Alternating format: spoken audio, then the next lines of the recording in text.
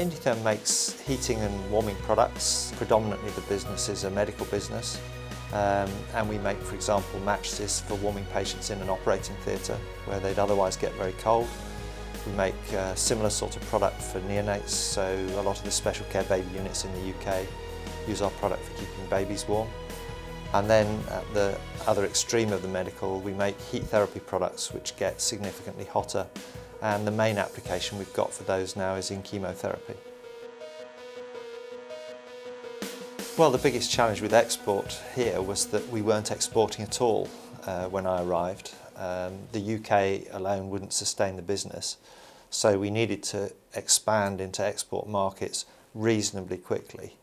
And of course, the difficulty is getting the balance right between getting sufficient exports to sustain the business without spreading the people supporting it so thinly that they can't give the right support. From my perspective, the best way to get good exports is to support your distributors really well. That's the whole philosophy we've built our export around, and as long as you're not spread too thin, that works. I think the first thing was we had to get product literature that was geared for the market, and that links in quite well with the website, which was really the second. We wanted to have a presence on the web that showed that we were a professional organisation with a decent infrastructure. The product brochures are critical because if you have good literature with all the information in, you don't have to keep going and visiting the distributors all the time. And then the third major thing really was exhibiting at Medica. And Medica is the shop window if you're looking for distributors.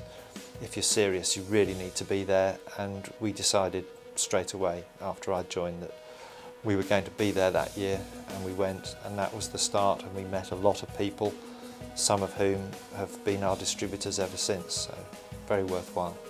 You have to choose your distributors carefully. If you get good partners, then you're going to get good business.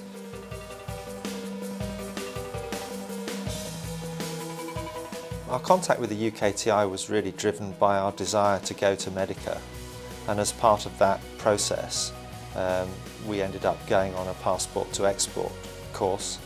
That gave us some insight, but also, very importantly for us, gave us a UKTI advisor to come and help us, which has proved very useful over the years.